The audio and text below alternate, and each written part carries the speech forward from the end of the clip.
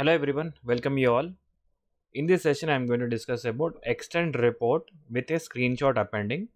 So far, we have seen introduction towards the extend report and implementation of extend report into our TestNG project. In this session, we will see how can we capture screenshot whenever any test case failure or whenever user required to capture any screen.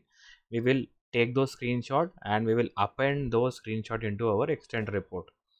So do watch this entire session. So this is a very important aspect of automation reporting, and this is asked in n number of times in interview questions as well. So let's get started. So this is our earlier project, which is a Maven project. Under that, I have automation code, which is searching into the Google and going into the Gmail. There it will capture all the logs. And in this I have added some modification. So in case if you are new to this session, do watch the earlier session so that you will be in sync with this session and it is easier for you to understand. And here in our one of the skip test, I have added some skip exception so that it will be announced as the skip in your report, in the TestNG report. And I have added one login test where I have given try catch blocks. In that blocks I have taken test.log, which is a fail. Whenever it capture any failure in try, then it will go to the catch block, and in catch block this log will be executed. And now I need to capture screenshot for this. So how we can do that? So generally we will be using utility function, but for now, for demonstration, I am using in the same location where I will create a one function. Using that function, we will take the screenshot. Later we will append that to our logging structure. So for that, what we need to do is we need to create a function which is a public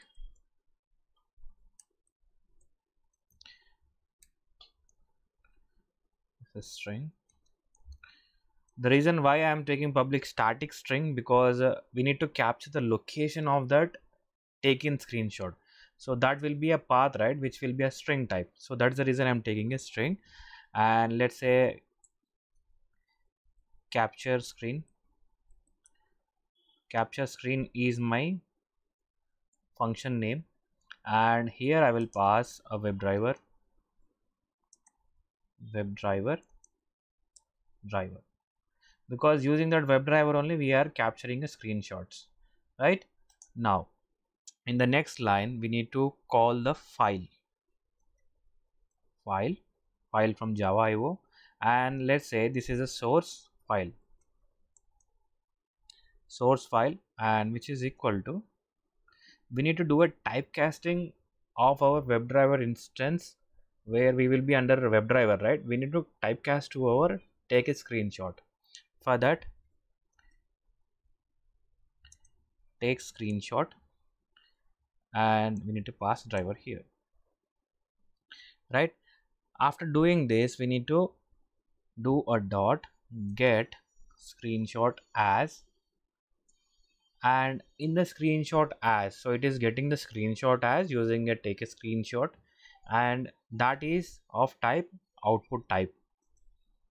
So output type, so it's output type dot file, right? So this line will capture the screenshot and it will be captured as a form of file. And then after, we need to provide a destination location for our file. So for that, that is also one type of file again. So let me take again Java IO, and let's say this is a destination file.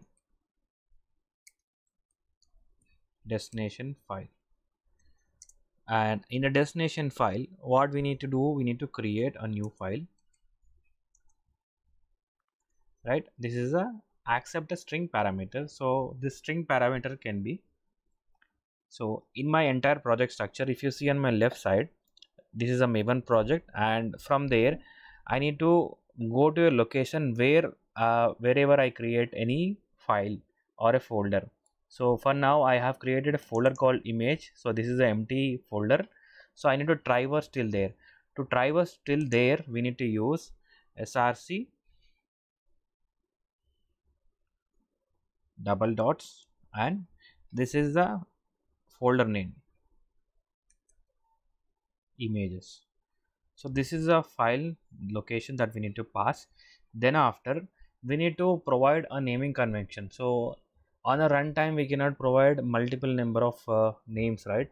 So what we can do, we can capture our desktop time and we can append that to that screenshot name. So for that we need to call system dot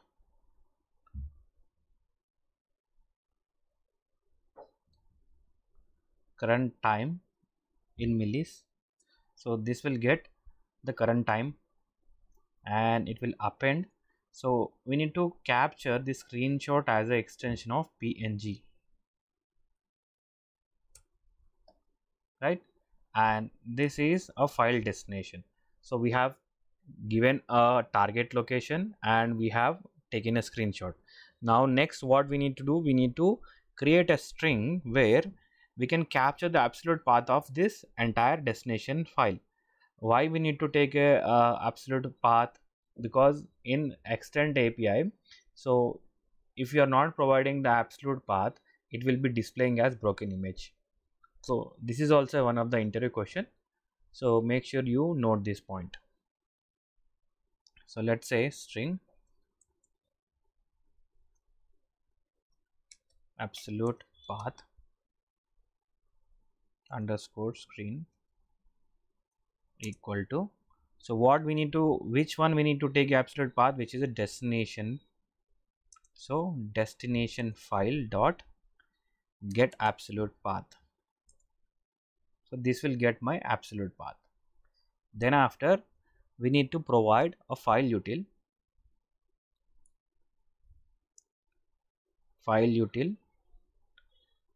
dot copy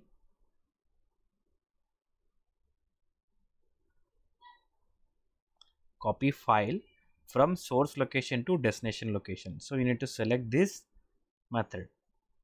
So what is the source file? Which is a src file.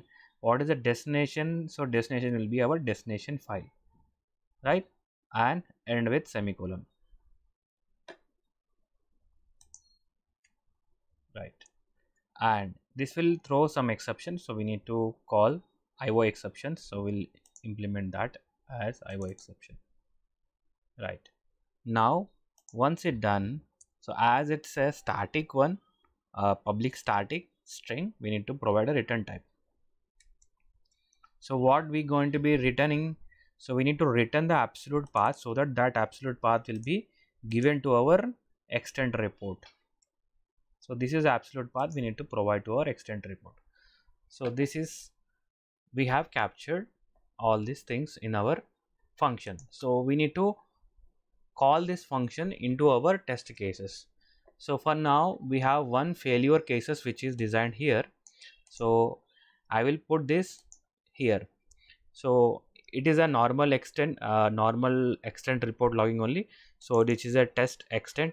So let me explain you once again the structure of extend report in this session also. So we have two classes, which is a extend report and extend test, and using this extend report we are calling, or we are creating a file path which is a report.html, and this is a location for that file, and we are passing some boolean values which is a true or false.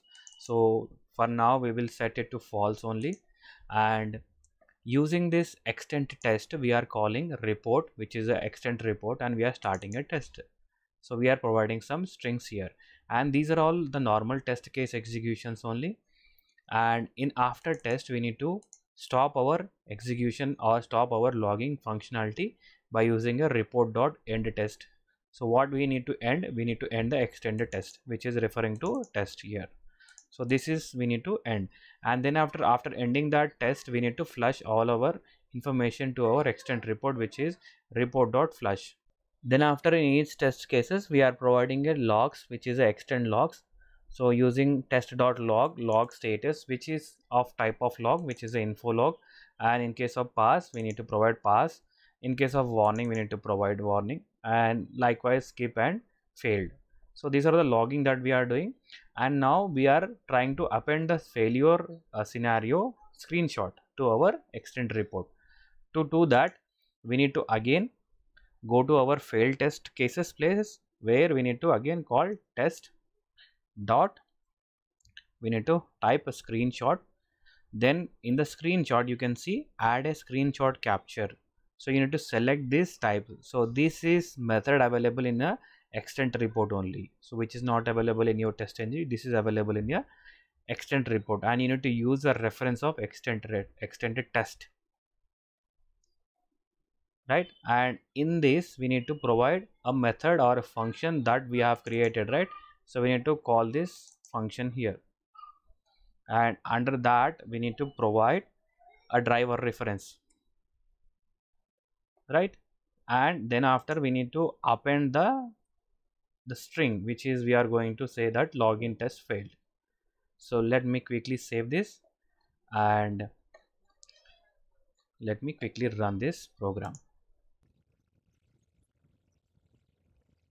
Right, our test case got executed.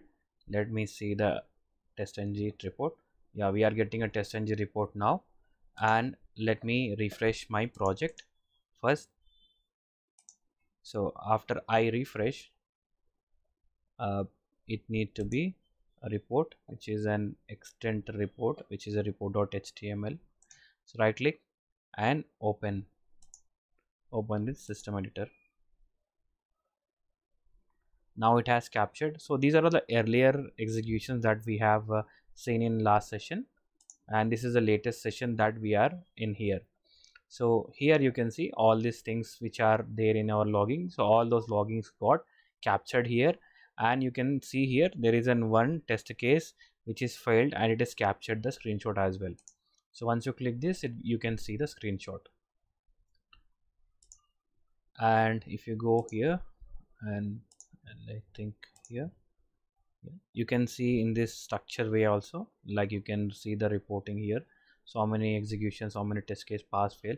And if you wanted to see only this, then you can set to true, which is our extend report boolean value to true. So let me do that again. So let me give a true, so that the previously executed results will be erased and new results will be placed in that location. So let me again re-execute this. And it's not necessary that you need to provide this screenshot to failure test cases. You can put this test case failure, I mean take a screenshot into any of the pass, failed, skip test cases. So it's on user based, so it's not necessary we need to keep our screenshot in the failure case only. So on success also you can take the screenshot. So just calling this method. So you can call this method anywhere into your project. So let me again copy this, and even for pass also I can put a screenshot. So let's append this. So like this you can append and throws exception. So even for pass fail cases you can append. So let me last one time, let me execute.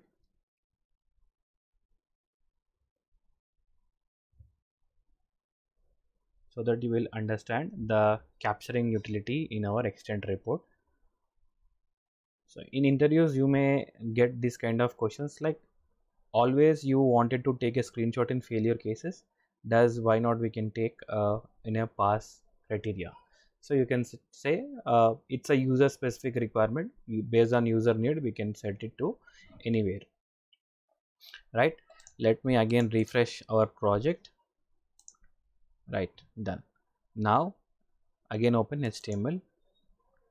Now it's open in here only. Let me open in system editor. Now you can see the previously execution is got erased and new execution report is updated here, and you can see it has captured for failure test case, and also it has captured screenshot for passing test cases, right? So this is how we do a capturing in extend report. I hope this session is useful for you. In case if you are new to my channel, do subscribe and do comments your feedback. In case if you stuck anywhere or you are facing any issue in terms of configuration or dependencies, I will likely to help you.